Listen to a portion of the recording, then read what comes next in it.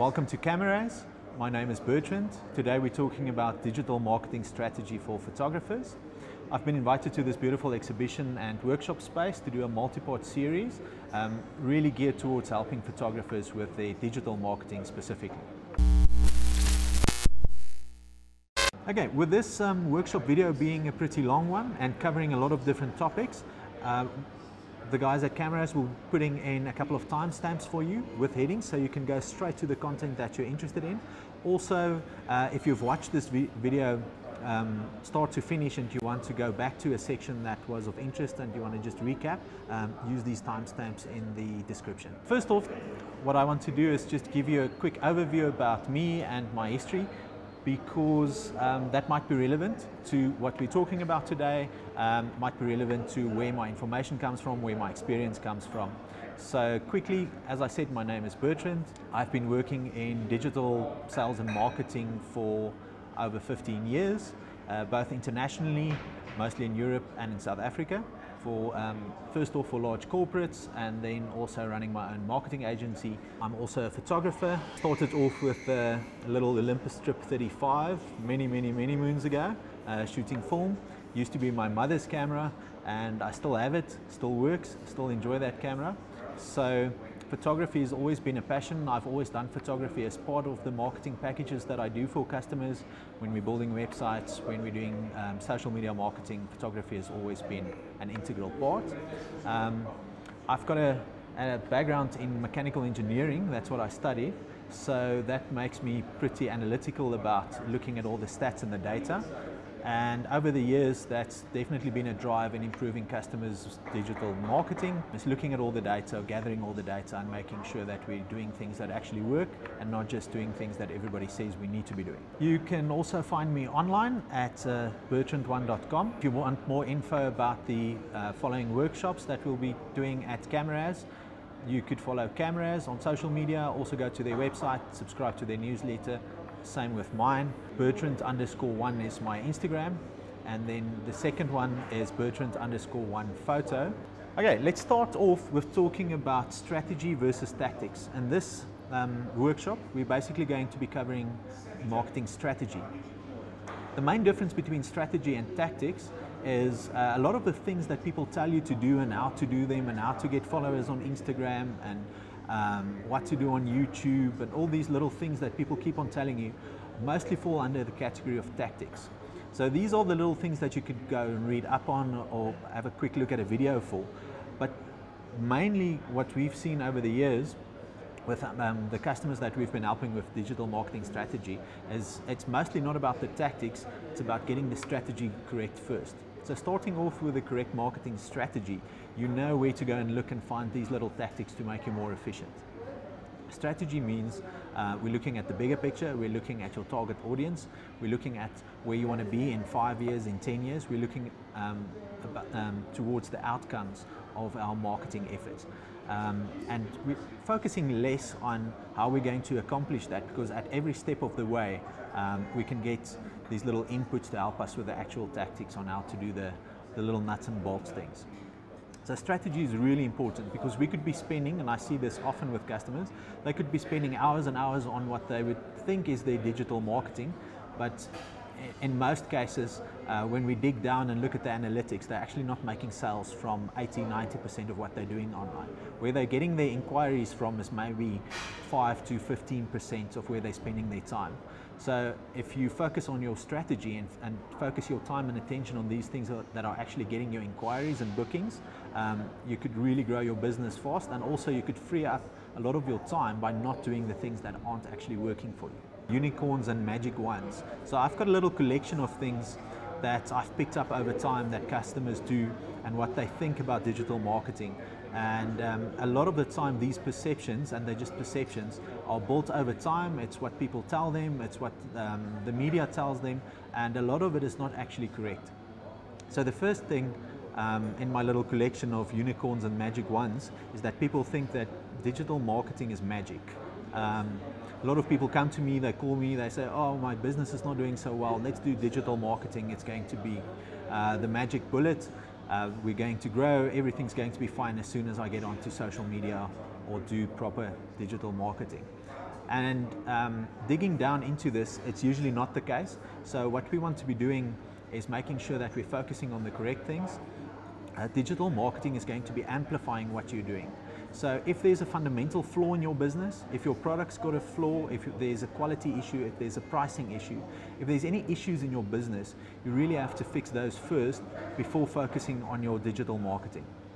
Digital marketing would amplify whatever you're doing. So if you're doing a good job already, if you're providing a good service already, we could amplify that, get that to more people, get more people to know about you. But it's not a magic fix for a business that's got some other fundamental flaw. And that's definitely one thing that you need to keep in mind. The next thing that I like to ask new customers when it comes to digital marketing is, can you make this sale in person? So if today I can get you in front of somebody who's in your target audience, it's somebody you want to do work for, if I can get you a meeting with them, if I can get you in front of them, can you make the sale? Can you convince that person to use your services or to book you as a photographer in this case? Can you do it one-on-one in his office? If you can do that, then what digital marketing allows you to do is to get that message out to more people, and you can get more bookings. But the fundamental question is, can you make that sale in person? And then digital marketing will amplify that message and you can reach more people. Then the other misconception is that it's something completely new, that it's something radical that's happened now in the last years with social media marketing and digital marketing, and in actual fact it's not. Things like, for instance, influencers that we often get to work with these days. Influencers aren't really as new as people would like it to be. Influencers used to be called sponsored athletes, for instance, or sponsored celebrities, for instance, and we saw that for many years, even before digital marketing, and it was a way of getting your brand message out, of marketing, even before digital marketing. So these things have changed. The way we leverage all these social media platforms and digital marketing has changed, but the fundamentals of marketing is still valid. It's about getting your message out, it's about getting to your target audience, and it doesn't really matter which channels you're using, the fundamentals are still true. So we need to make sure that our strategy is correct first, and then that we pick the correct channels to get to those people you need to get to. The thing that I often see with customers is a misperception that if they spend a lot of time on social media, they're going to get more bookings or more customers. And that's definitely something that comes up often. I see people wasting hours and hours every day on places like Facebook, and they think if they just continue doing that, they're going to get a lot more bookings. And that's not true. When we look at especially larger companies where they've got really big marketing budgets, they actually spend a lot less time just being on social media, but they spend a lot of time creating content, they spend a lot of time making sure that they're targeting the right people and publishing and interacting with the right people. They haven't got people just mindlessly scrolling through Instagram feeds or Facebook feeds. When they open up these platforms or these apps, they make sure that they're focused, that they've got a target for that half an hour or an hour they're spending. They make sure that whatever they're doing is going to be growing their business, or they want to be interacting with the correct people, with their target audience. It's not just about being on social media, it's about really making sure that you're focused when you open up those apps. Then the last one that I often see is people are looking at vanity metrics. So vanity metrics are things that look nice. So for instance, follower counts on some of these social media networks. When somebody opens up your profile, it looks nice if you've got a lot of followers, but that does not necessarily translate in more bookings as a photographer, it does not necessarily translate in more sales of whatever your service or product is. So what we'd rather be tracking when we're looking at digital marketing is the actual sales, the actual inquiries that you're getting. And yes, followers could translate eventually into sales or bookings, but what it can also easily become is just a race towards followers and marketing that's focused on getting followers instead of inquiries or bookings, for instance. So I could have a very large photography account, for instance, and all my followers are fellow photographers. In that case, I might not be getting portrait bookings, for instance, because my 10 or 20,000 followers are all photographers, and they like my photography, and we can talk about the photography, but they're still not my target market, and I'm not getting bookings. So I often see that people do exactly that, and they're not really talking to their potential customers. they're talking to their peers in this case. And that's not really time well spent on social media if your focus is on growing your business and getting more bookings. The next section I want to cover in this workshop is where do you want to go? So that's a very important question. Where do you want to go with your business? Where do you want to be in 5 or 10 years? So before you're looking at your strategy and social media networks you want to be on and your website, you really need to get a clear picture of what you want to do with your business. And with photography, it's valid to say it's a hobby, I want to enjoy it. And then your social media profiles might look different, where you're targeting these posts that you're doing, the frequency of your posts, all these things will look very different to somebody who says, I want photography to be my full-time income, I want to grow this business, I want to be maybe get an image in a certain magazine. All these targets would look completely different when you approach your social media. So be clear about what you want. Do you want your photography to just maybe cover the costs of your equipment? Do you really want to be successful and make it your full-time income and get a lot of bookings and customers? So focusing on these different things, and also then being clear about who your target audience is. So making sure that you know what type of photography that you like, for instance. Do you want to be doing portraits, headshots, fashion, street photography? All these different things will make a big difference in, for instance, which social media platforms you select. How do you structure your website? All these different little pieces of the puzzle to get where you want to be in 5 or 10 years. Take some time, sit down, write some notes down. What do you enjoy in your photography? Where do you want to be? Do you want to do it as a hobby? Do you want to do it semi-professionally? Do you really want to go all in and do it professionally? These are questions that you need to answer before getting stuck in and just getting into posting on social and interacting with people. Well, the next key thing that you need to consider is knowing your audience. So we've talked about it a little bit before. You really need to know your audience. Really need to know where they hang out. Where do they hang out physically? Where do they hang out digitally? When your target audience opens up their phone, which app do they open up? And this differs from different audiences, whether they are younger, older. The demographics are completely different. Are you targeting businesses? Are you targeting consumers?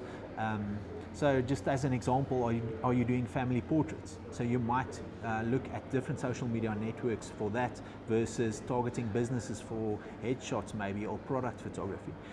There might be different applicable social networks, different ways of getting to these people. And for instance, somebody who books a photographer professionally might not want to see an ad on their personal Instagram on a weekend when they're relaxing.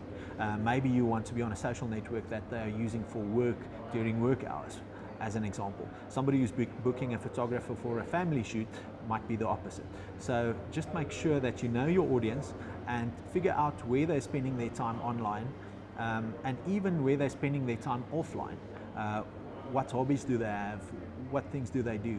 All these things will help you to make sure that you're targeting the right people with your marketing. One clear difference is the way you market to businesses versus the way you market to individuals. Very different, and that's the first thing that you need to figure out with your photography. Are you marketing, and are you gearing all your marketing efforts for a business or towards an individual in their private capacity? Then the last thing is just a little example. You wouldn't be going and setting up a nice shop where you're expecting a lot of customers out in the middle of nowhere, maybe on a farm. And it's the same with your social media, it's the same with your digital marketing. You have to go where your customers are.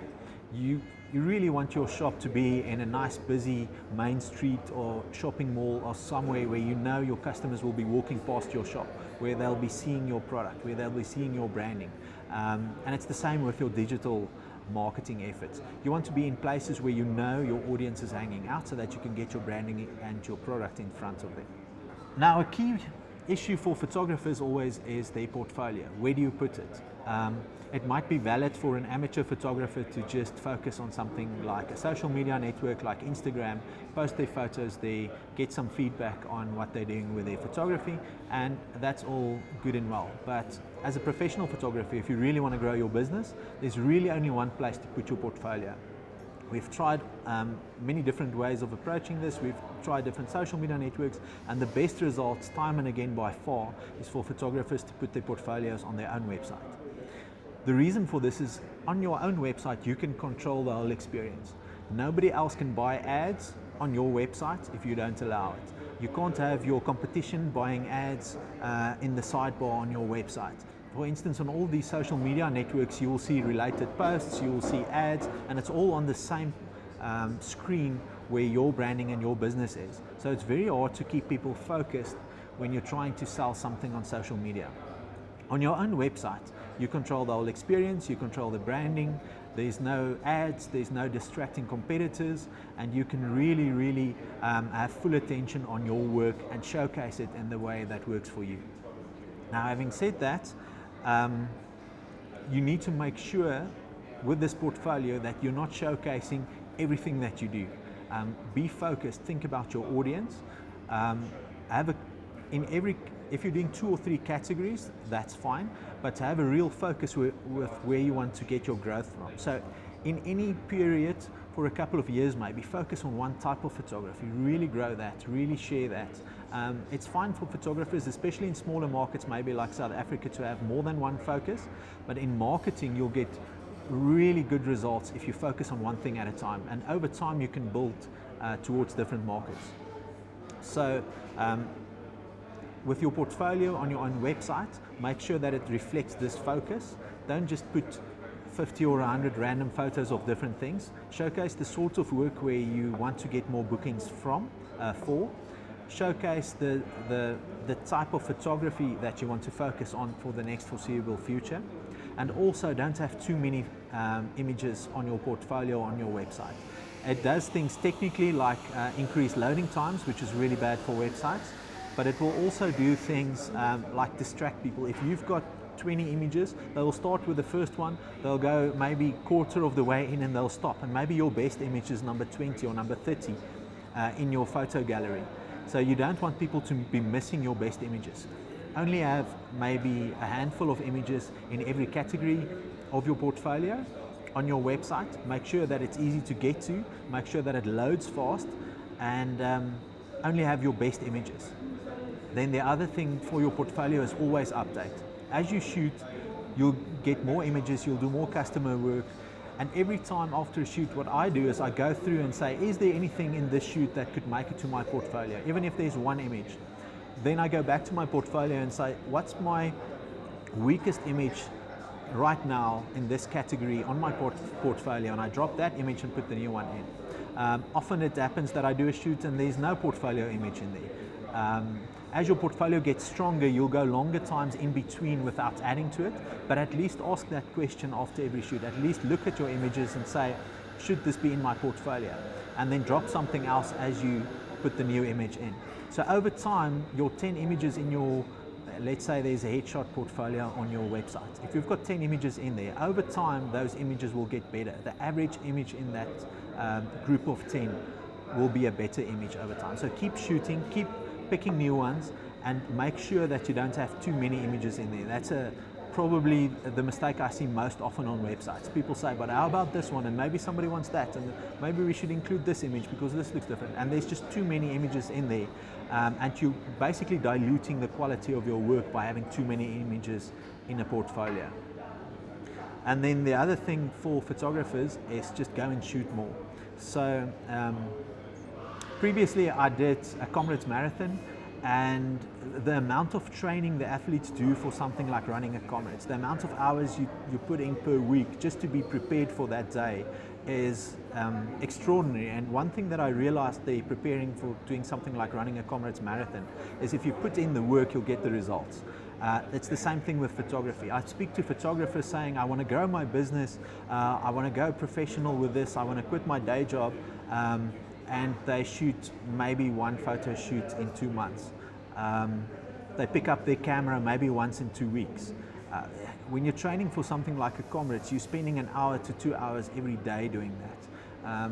So even if you if you're an amateur but you want to take it to the next level, if you really want to build your portfolio, go out, take your camera with you, walk around in your lunchtime, ask family members to sit for portraits, do whatever you need to do to be using your camera and building this portfolio. The more you do it, the better you'll get.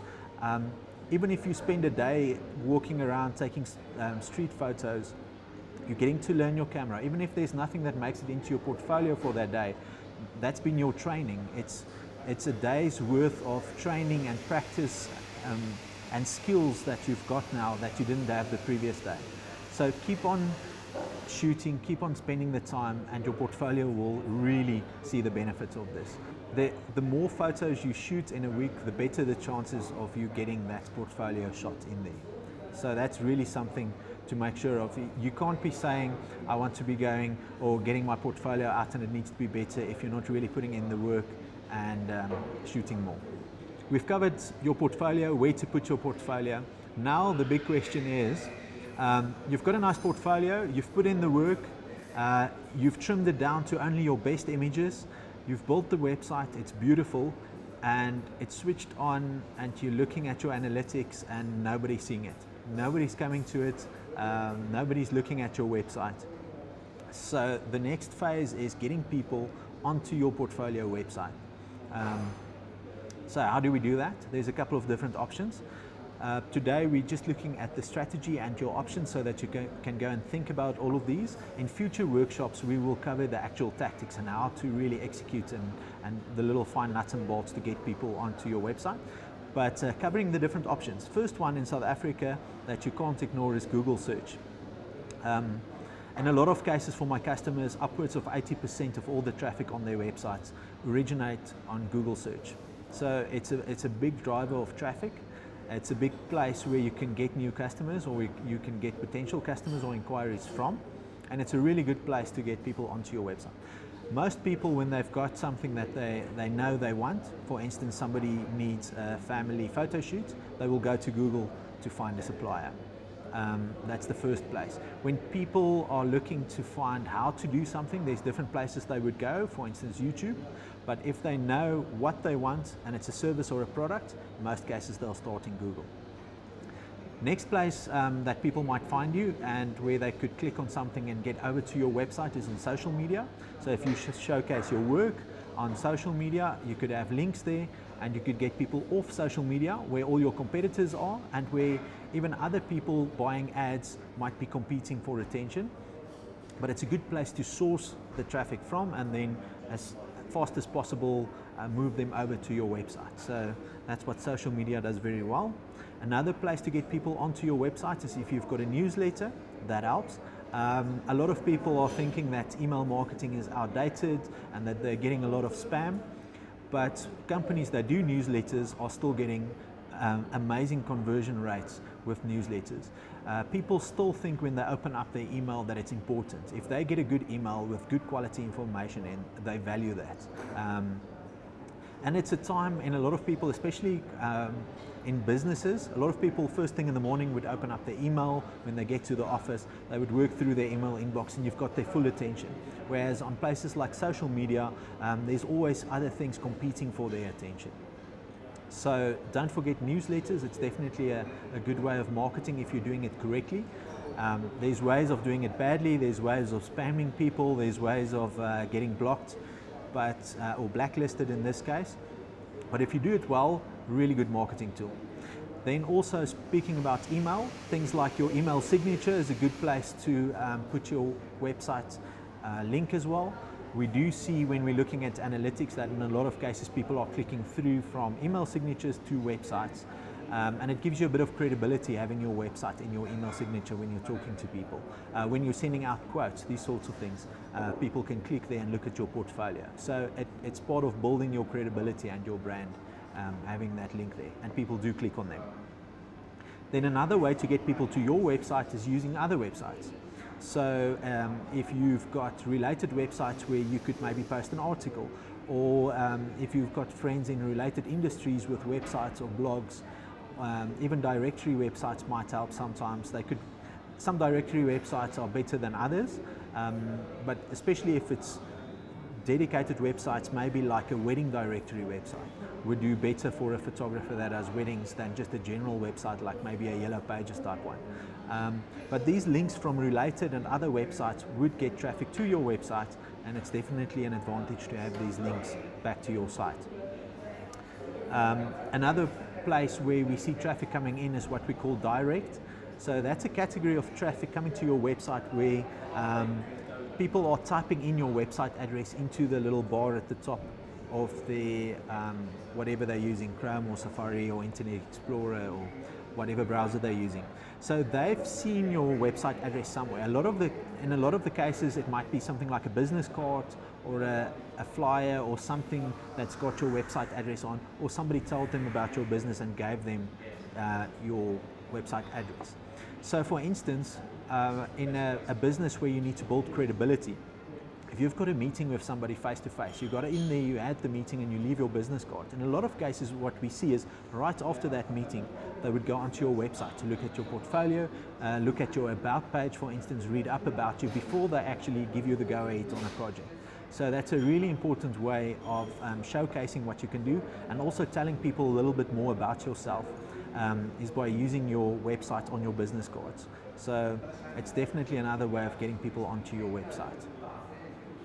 And then other offline forms of getting people in, so that might be print marketing, as we mentioned, flyers, leave behinds, anything that's got your website address on that's actually printed or a physical thing, maybe handouts at shows, anything like that.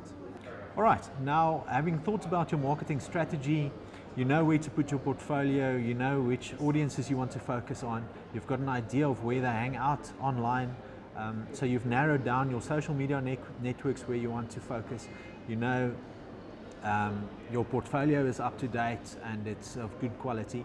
Now basically you need to know how to execute on all these strategies that you've come up with. So how do you grow your social media following if that's the way you want to go on specific networks? What are the little tweaks you can do to your website for that to perform better? How do you get people that come to your website to actually fill in the little form or pick up the phone and call you and to get that inquiry? How do you convert visitors into leads basically? So all these little things we will cover in future workshops. I'm also happy if you contact me directly through my website or through social media. I'm happy to answer any questions. But another thing that you have to do for me is subscribe to the Camera's newsletter. Also to mine. We'll both be putting out newsletters telling you about future workshops where we'll be tackling exactly all these little small details and how to actually do things like set up your website, make sure that it's performing well, how to track visitors on your website. So these will all be covered in future workshops. So keep an eye out for those. Make sure you subscribe to the newsletters. And any questions, just contact me on social or comment on the video on the YouTube channel or social media where you're looking at this.